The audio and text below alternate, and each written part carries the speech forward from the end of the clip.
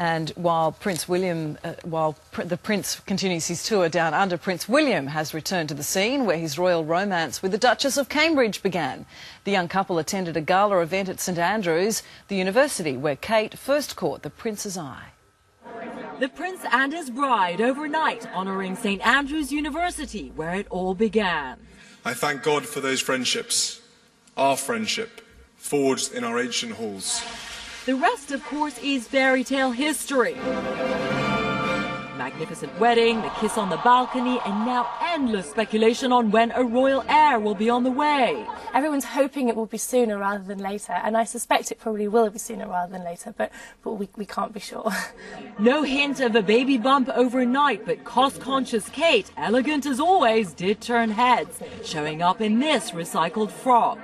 Meanwhile, their partner in crime, Prince Harry, is planning Skyping home for Christmas to enjoy their annual gag gift exchange. He's going to be spending it with his army buddies, but I think that he'll be very happy with that. I mean, he doesn't have a long-term girlfriend to come back to here, does he? It's not like William and Kate where they're going to be cozying up on the sofa.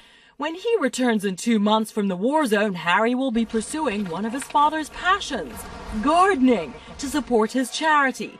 But unlike his father, don't expect this young royal to talk to his plants. He's too cool for that.